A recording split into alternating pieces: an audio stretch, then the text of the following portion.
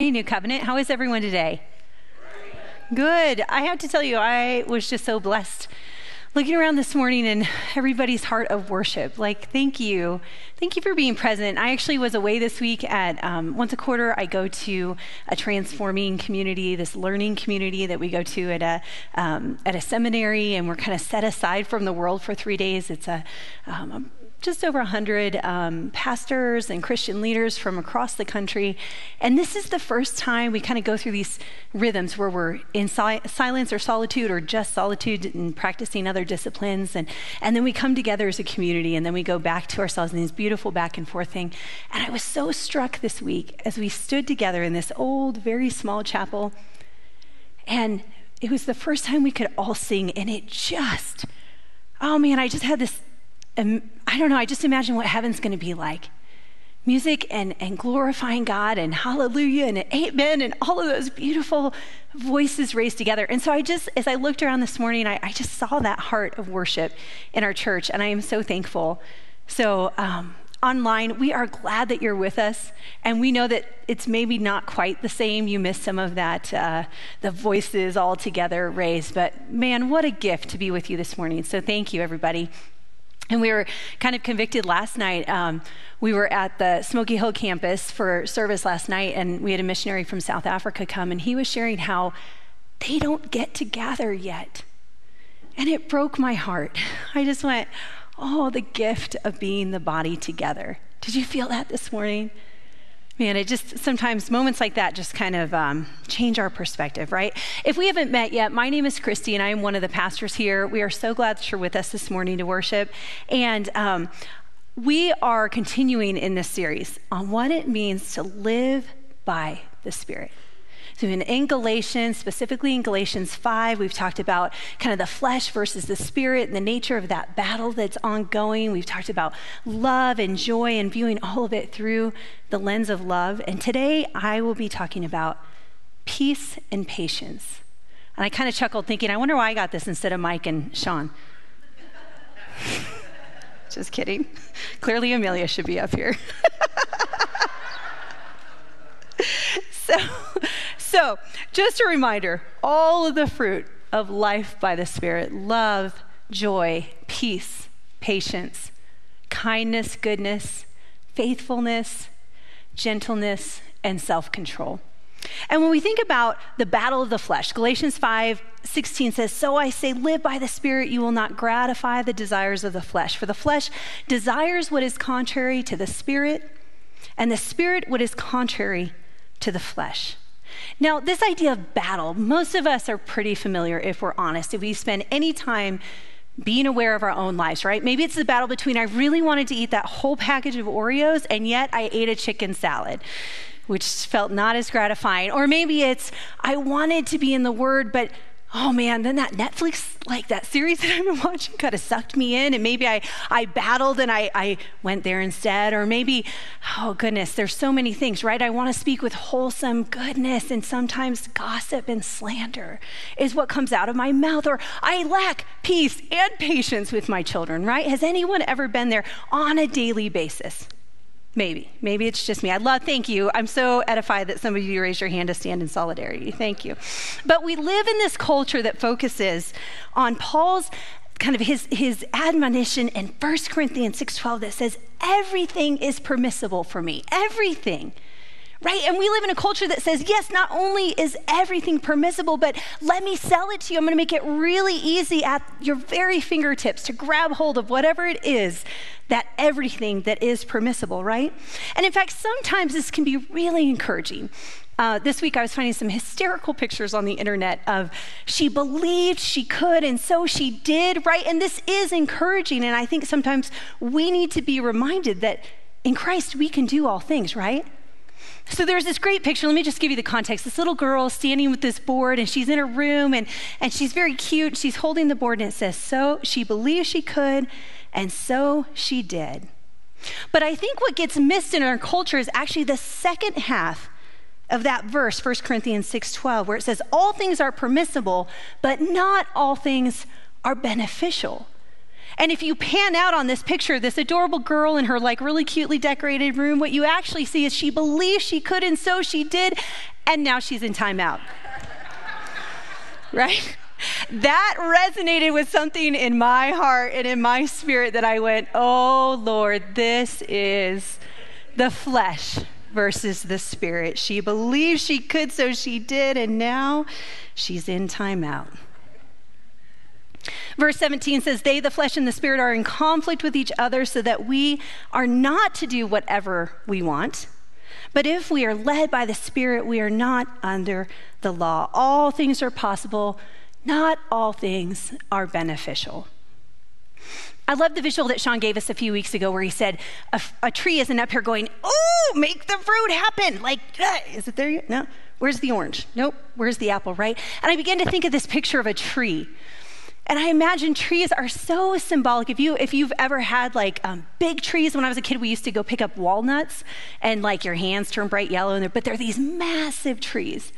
And I was reminded of that actually this week as I was out walking around the lake at the seminary, and the way that just these massive trees grow. And I thought about the seasons of the production of fruit for a tree, right? We can't, as Christians, as followers of Jesus, we can't stand and go, let it just show up. Like, am I more loving? Not really. Am I more peaceful? Not so much, because that orange won't show up, right? But trees, they just are with what they are, right? And with what the season is. And if you think about in the fall time, if you imagine a tree, you can close your eyes if that helps to think about maybe a tree in your history that's been symbolic, or one that was in your yard, or maybe you used to go on walks and see, and maybe you used to climb one when you were a kid. And you think about in fall, how the leaves begin to shrivel and dry, right? And they begin to make a lot of noise, but it's not noise of life and springtime. It's kind of noise of death and of a letting go.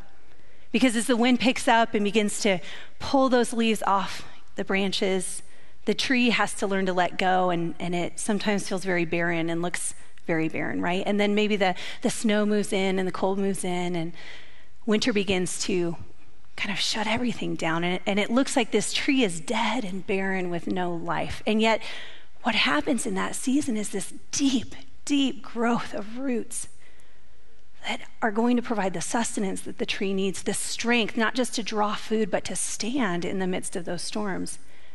And then spring, the wind lessens, the snow lessens, the sun begins to come out, the temperature's warm, and you begin to see life reemerge on a tree, right? And you see the leaves and the beginning of buds on a tree, and then later in spring, the flowers come and the bloom, and the animals, the little bees come and pollinate, and then eventually there's fruit, right?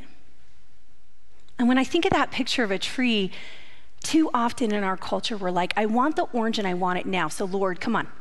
Like, still not there. And there's this beautiful thing of seasonalities, of letting go, of trusting that there's organic, natural growth that's coming, and things that are being grown and made and matured in us that we may not necessarily see on a day-to-day basis, but eventually the fruit comes. So that's this whole process of where I think, okay, I'm more like this little girl who thought she could and she did, and now she's in timeout. Then I tend to be like this tree that naturally embraces the seasons that come and allow the Lord to work out the things in me. Does that picture resonate for anyone else? Don't we want just a fast food version of our spirituality? 19 and 22, the acts of the flesh are obvious, but the fruit of the Spirit is love, joy, peace, patience, kindness, goodness, faithfulness, gentleness, and self-control. So as part of this series, we're trying to take a look at people's lives and share stories as we consider, how do others live out fruit? How do we see the fruit of the Spirit in others' lives? And today, I want to introduce you to a woman by the name of Susanna. We're going to pray. Father, we invite you to come. Speak to us this morning, Lord. Speak to us where our tendency is to run ahead in the flesh, Father, instead of maybe doing the long, slow walk that the fruit of your Spirit has to grow and develop and produce in us. Lord, I ask that you would speak to our hearts about peace and about patience, Father, and about practices that bring us into a place of nourishing soil, standing strong and still, Lord, to believe that even when we don't fully see it yet, that you will produce the fruit that you promise and that you say that you will. Lord, have your way with our hearts this morning. In Jesus' name, amen. So what of peace? This woman, Susanna, she's a woman who lived in an incredible amount of upheaval and chaos in her life. And I'm going to just kind of walk through the story of her experiences in her life. She was the very youngest daughter of a family of 25 kids, okay, who was born to a reverend and his wife, Mary, Reverend Samuel Ainsley. And Susanna was the 25th. Now, I don't know, sometimes as the third kid, I'm like, I didn't get enough attention, right? Can you imagine 25th of 25 kids? Like, this is her context. I think that gives us enough context of her early childhood. But she was the youngest daughter. She then went on to marry her father, actually, real quick for the context around him being a reverend. He was pastoring in a time that was full of incredible religious upheaval, where the government was coming down saying you can only believe and teach and follow the government church's teaching. Okay? And so he and about 1,000 other pastors stood up and said, we won't do this. We won't do this. And therefore, he lost his job, his position as a pastor. And obviously, with 25 children, significant financial hardship fell upon this family. So Susanna grows up. She goes on to marry at the age of 19. Her husband, who, by the way, is also named Samuel, which is interesting. He had finished his studies at Oxford. He also went on to become a pastor, a rector. And so he kind of started as an assistant pastor, and then he became a Navy chaplain. And in fact, while he was deployed, while he was on the ship as a chaplain, they were so poor. She was now pregnant with their first child and had to move into someone else's home to live because their finances were so tight. So this is kind of her early childhood, her early marriage years, pretty intense.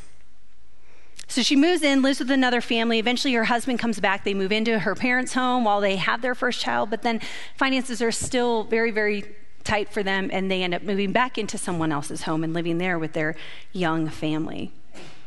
There's later employment difficulties, and this young family has more children arrive. A daughter arrives within a few years, another daughter born that next same year, but she passed away at just a few months old. The following year, twin sons were welcomed into their family.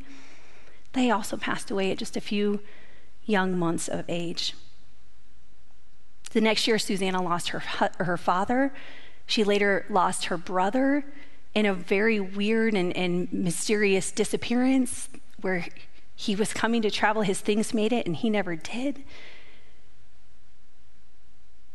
The next 5 years brought the birth of 3 more of their daughters, Suki, Mary, and Hetty, followed by another set of twins, a boy and a girl this time, both of whom died shortly after birth. On and on this goes. The next 5 years brought, like I said, the other 3 daughters, their 2 boys, another set of twins that passed away. All in all, Susanna had 10 children, 7 boys and 3 girls, and 9 children that she lost. 9. You add to that the loss of her father, the loss of her brother. I mean, the grief and the experience that this woman walked through was so intense. And I think, what of peace in the midst of circumstances that are so heartbreaking and chaotic and out of control? What of peace in those circumstances? And if you look in the dictionary, peace is defined as a noun, the normal, non-warring condition of a nation, a state of mutual harmony between people or groups, the normal freedom from civil commotions and violence of a community, public order and security. This is peace. And yet, when I think about peace, I think of it in a very personal way, right? This is very much between people groups or countries or nations and things that you can expect to live in peace, right? Which, I mean, frankly, we don't experience a lot in our world. But I tend to think of peace as a far more personal, experiential thing, right? When I think of peace, I think of a feeling of just well-being and of, I can rest and I can be still and know that he is God, right? That's my thought of peace. And so, of course, I go, what of peace in the Bible? What is the biblical definition? Because, of course, dictionary definitions are helpful, but of course we should be taking that to the Word. These are just a few of my favorite scriptures about peace, and I'm going to run through them quickly and just share what they speak to me. And you can spend some time this week if you want to like snap a picture, or it's probably, I don't know, we can make it available somehow. If you want to kind of spend some time in these scriptures on peace, and later we'll have some on patience, and maybe jot down a few as they speak to your heart. Matthew 10:13, this is as the disciples were sent out. And it says, if the home is worthy as they go into these towns, if it's worthy, let your peace rest upon it. And if it's not, let your peace return to you. So the word tells me, I take this to mean, we can be agents of peace. We get to choose to bring our peace and to bless others with our peace, right? James 3:18 says, peacemakers who sow in peace reap a harvest of righteousness. There's a blessing that comes when we choose to be those that bring peace. And there's really cool stuff that comes to us as well, righteousness, right? Romans 15:13, may the God of hope fill you with all joy and peace as you trust in him, so that you may overflow with hope by the power of his Holy Spirit. God is the very author, the giver, the initiator of the peace in our lives. He's the one, he's it.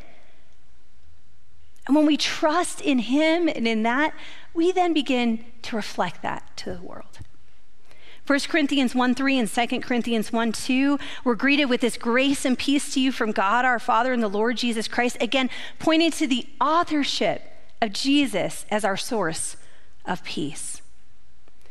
John 14:27, peace I leave with you, my peace I give you. I do not give to you as the world gives. Do not let your hearts be troubled, and do not be afraid. This one feels a little different to me, right? It reminds us that peace is not something that is made by or offered in the world. What we're more likely to find is escapist stuff that helps us kind of numb out some of those things, right? When I'm feeling a lack of peace and I go and I distract myself with something on my computer or my email and I watch something or I have a conversation or I do those things rather than being present in that lack of peace, I'm looking for things that are never going to bring me true peace, right? The world does not make peace when we're concerned about the worldly things that actually generates fear in us, right? 2 Thessalonians 3:16, now may the Lord of peace himself give you peace at all times and in every way. So we can receive peace. And then my favorite out of Philippians 4:4-7, rejoice in the Lord always. I will say it again, rejoice. Let your gentleness be evident to all. The Lord is near. Do not be anxious about anything, but in every situation by prayer and petition with thanksgiving, present your request to God, and the peace of God, which transcends all understanding, will guard your hearts and your minds in Christ Jesus. Have you ever had a chance to experience that kind of peace? So let's go back to the story of Susanna, this woman who has kind of a large family, a lot of loss, a lot of grief. 10 years into their marriage, Susanna's husband decides he's going to take on a new bivocational role and he's going to become a farmer in addition to being a pastor, but a businessman he was not. And he went into significant debt. So much so that, imagine how much you make in a year as a family. 1.5 times his annual salary. He went into debt in these kind of ill pursuits of something to provide. His heart wasn't wrong, but again, he sought perhaps the wrong thing. As a result, her husband fell into a significant depression. And in this desperate place, Samuel abandons his wife, his children, and his church. He leaves his congregation, he leaves his family, and he disappears. Not because of his depression or the financial hardships, but because his wife, Susanna, refused to say amen to one of his prayers and refused to agree with him. Now, obviously, the depression and the stress and the financial pieces clearly clouded his judgment, right? But this woman, boy, her expectations, they have not been met, have they? So he leaves his wife, these 10 children, Now, the good news is he did eventually return, but the reason for his return is a little more tragic too. Their house burned to the ground, almost killing one of their young daughters in his absence. So he returns and he comes and he helps to rebuild the home, reestablishes the family. And then he begins to get a little bit overly connected in some of the political stuff of the day. And so he aligns himself with a particular political candidate that, as it turns out, did not hold his same beliefs about God or about faith or about the church. And so then he had to disentangle himself from his political affiliation. But this created all kinds of drama and harassment for their family, to the point where the kids were being harassed, their livestock was being stabbed, their family dog was almost killed. And eventually, I mean, this is like stuff out of like a really bad soap opera, right? You cannot make this stuff up. And I'm not making this stuff up. This is a biography of Susanna's life. Things became so bad with his political enemies that they burnt his house to the ground a second time. This time, literally taking out everything they owned. And so he begins to rebuild for their family with brick instead of wood. I mean, what of peace? And what of patience in a story like this? The dictionary says that patience is the quality of being patient. I feel like this woman might literally be the dictionary definition of patience. The bearing of provocation, annoyance, misfortune, or pain without complaint. An ability or willingness to suppress restlessness or annoyance when confronted with delay, and quiet, steady perseverance, even-tempered care, and diligence. What does the Bible say about patience? Again, these are some of my favorite scriptures, because I find myself when I read something like this wondering, how do you hold on to peace and patience in that? James 5:10, brothers and sisters, is an example of patience in the face of suffering. I think this points to the fact that we actually have an opportunity to witness the things of God in the face of our suffering. Hebrews 6:12, we do not want you to become lazy, but to imitate those who through faith and patience inherit what has been promised. Then you will not become spiritually dull or indifferent. Faith and patience become this mechanism through which we receive the inheritance that the Lord has for us. Matthew 18:26, and the servant fell on his knees before him. Have patience with me, he begged, and I will pay you everything. We see patience, this cry for mercy and suffering to be lifted for this man who's in serious debt. Romans 2:4 challenges us, do we disregard the riches of his kindness, his tolerance, and his patience?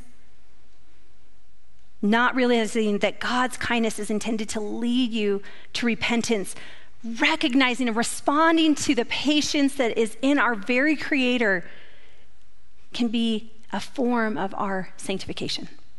Not just sanctification, but 2 Peter 3:15 reminds us to consider also the Lord's patience brings salvation, sanctification and salvation. Oh, he's so patient with me when I'm in timeout.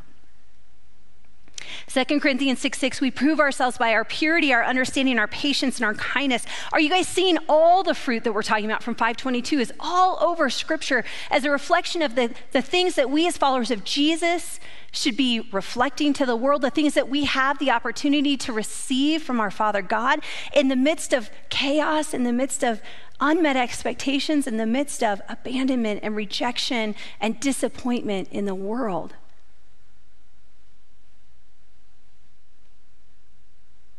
Second Corinthians 12:12 says, the signs of a true apostle were performed among you with utmost patience, with signs and wonders and mighty works. Again, we see God's very nature of patience opens the door to his signs and wonders and miracles happening. This is pretty incredible stuff. And it's so countercultural. Peace and patience. Man, I don't know about you, but I feel like I totally have missed it with my kids, right? Like, gosh, what? I forgot to teach them about peace and patience. Man. Here's a few more of Susanna's peaceful and patient experiences. She homeschooled all of her children, all of her 10, including her daughters, which at that time was pretty unusual. And she didn't like the resources that she found, so she went ahead and wrote her own textbooks.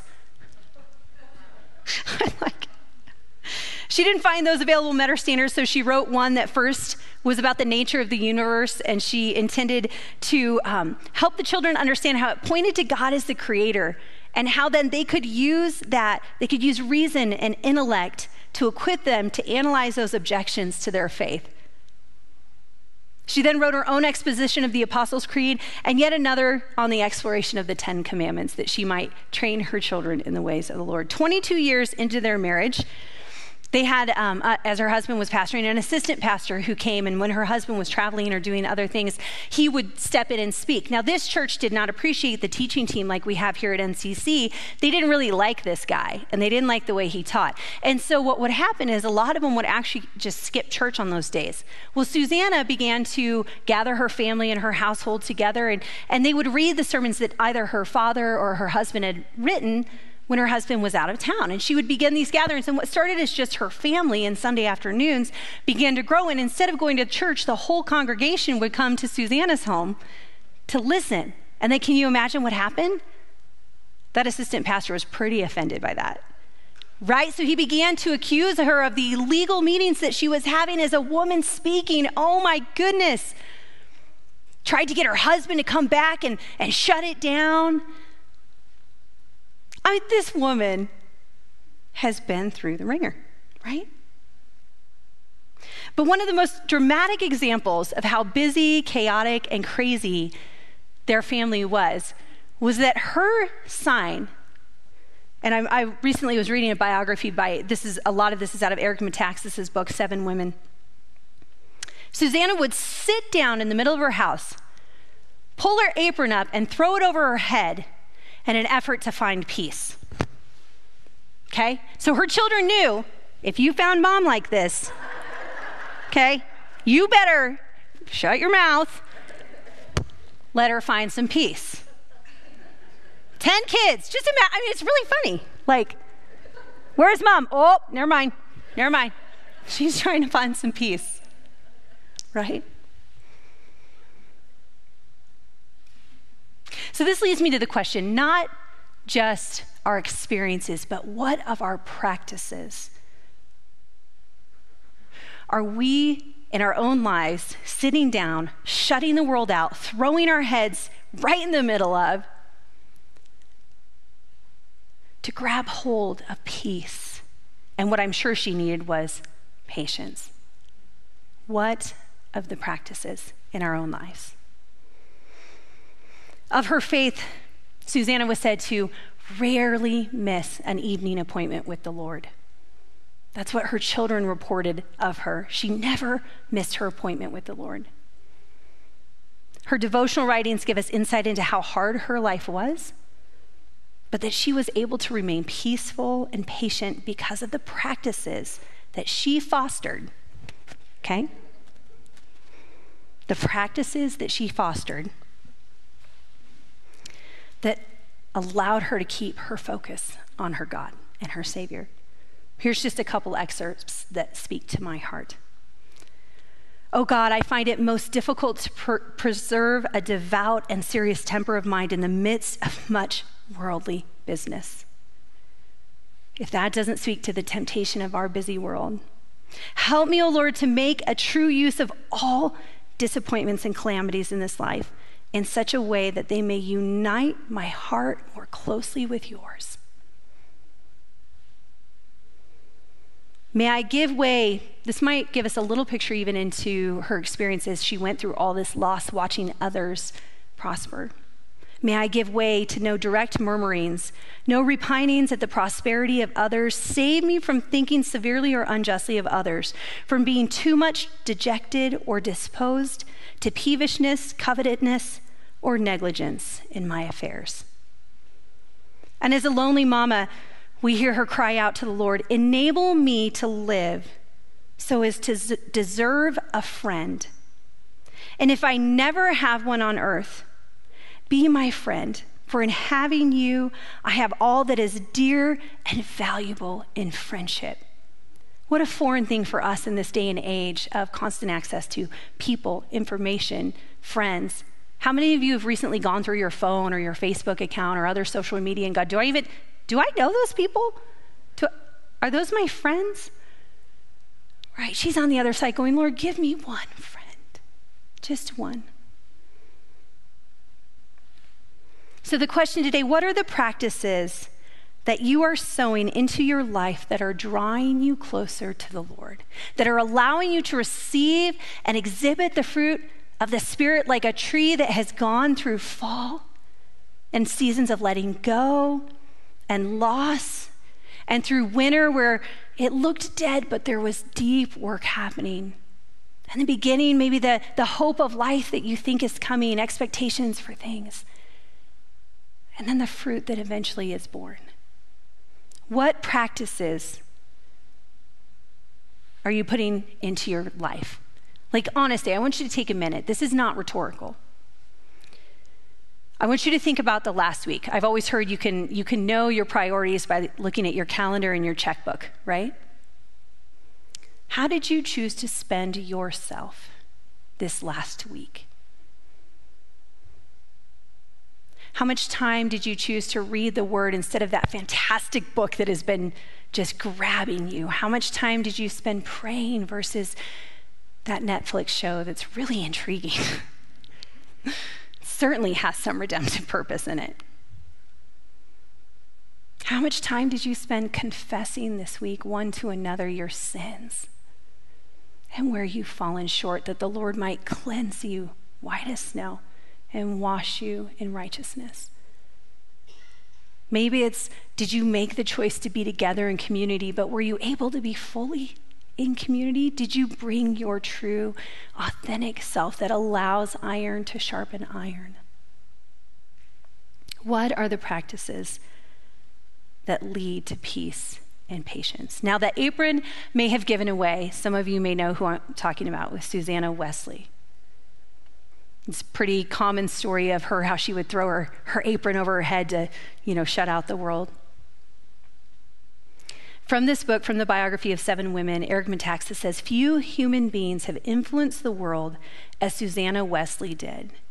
The manner in which she taught her children greatly influenced the work of her son John. The Methodist movement he founded led to world-changing revival and to such an array of social reforms as can never be calculated. The abolition of the slave trade and slavery are at the top of a long list that includes prison reform, the end of child labor in England, laws against cruelty to animals, the establishment of countless private societies and organizations dedicated to the care of the poor and the suffering.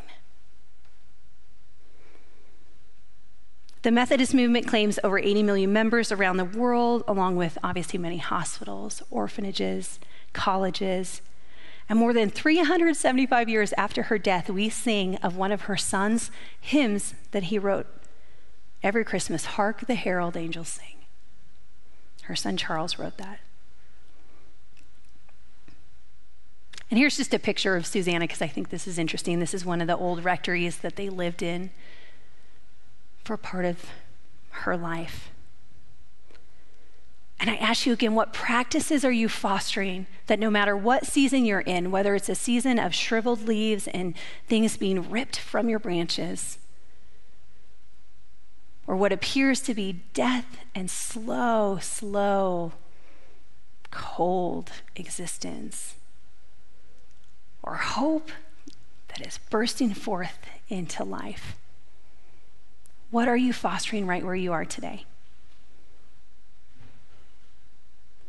And I just want to share one more picture, because this is this little plant. If you know me, I sometimes refer to myself as hospice for plants. Like, I just shepherd them right to Jesus. And I do. And I am comfortable and I own it, and I try every year, like, this is going to be different this year. And this year, this plant was gorgeous. I got it at like one of those wholesale places that was like huge and full of life. And I was like, yes, we're going to do it. And then it snowed in May. And I forgot about my plants. And I went outside and I went, oh no, my plants. And this one looked really, really, really bad. You can see it only has like 5 little strips of the, I don't know, the stuff that I don't even know what it is. The spiky stuff that's supposed to stay alive through anything. And then there were the flowers, and we came back from our being gone for 2 weeks, and it was all brown. It was so sad. And I was like, I guess it's time to throw it out. And then I do my quiet time and my silence outside, and I kind of looked at it and I went, oh, I think it can come back. I do. So I went and I took all the dead stuff off and I pruned it off, and this week I got 4 little areas of flowers that showed up in the midst of, you can still see some of the dead. Like I don't even know how to trim it right, so it still is there. But it gave me such a picture. Every time I see it, these little flowers give me such joy to know that even when there are things that feel not full of life, that when we tend to them and we care and we nourish, that sometimes we see the flowers come. Sometimes we see the fruit come. So as I've been praying for this morning, worship team, I'll just invite you back up. I thought it might be helpful to be reminded of that plant, my poor brown, mostly brown, dead plant that I really had desire to grow, but I had to do some things for that to happen. I had to allow those things that were shriveled and dead to go away and be pruned off. And I had to water and nurture and add some nutrients and do some practices around bringing those flowers forth, which I still obviously didn't do much for. But the picture sticks, right? So I'm just going to pray that as we close in worship, that the Lord would speak to you of the different seasons in your own life, the things where you have looked to the world or to your circumstances or the chaos or the things that are very pressing, and you would take your apron and you would throw it over your head and you would say, Lord, help me to find peace. Lord, grow in me the fruit of every calamity and disappointment. Lord, that you may do whatever it is that you desire to do in my life. Because I seriously doubt Susanna would have called herself the mother of the Methodists. I'm sure she had no idea what the Lord would take from this faithful woman who just kept saying yes and just kept doing the work, kept practicing over and over again. So will you stand while we worship? And if you'd like to respond, we'll have people available in the back during the last worship song to pray with you. At the end of service, we'll have some people up here. We've got our cross and communion. Don't allow the heaviness of this world, the heaviness of your circumstances, just the disappointments of this life to derail you today and this week and what it is that the Lord has to grow and develop and gift to you, that you might reflect him to this world. So Father, we say yes. We say yes to the great and the deep and the hard work that you're doing in each of our lives. We say yes to a surrender that recognizes there are things that we need to lay down. There are choices, Father, some really terrible choices and some really good choices, Lord, but they're not your best.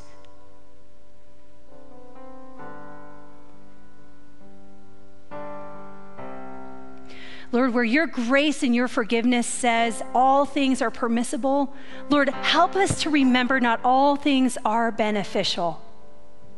And Lord, would you speak to each person right now? What is the best that you have? What is the apron in their life that they need to throw over their head? What are the leaves that they need to not just allow to let go, Father, but they need to go and prune and strip and take out? Father, we say, have your way with willing hearts. Thank you for this community of believers. Thank you, Father, that we journey together in a gift of fellowship, and we trust you. We trust your goodness. Thank you, Lord.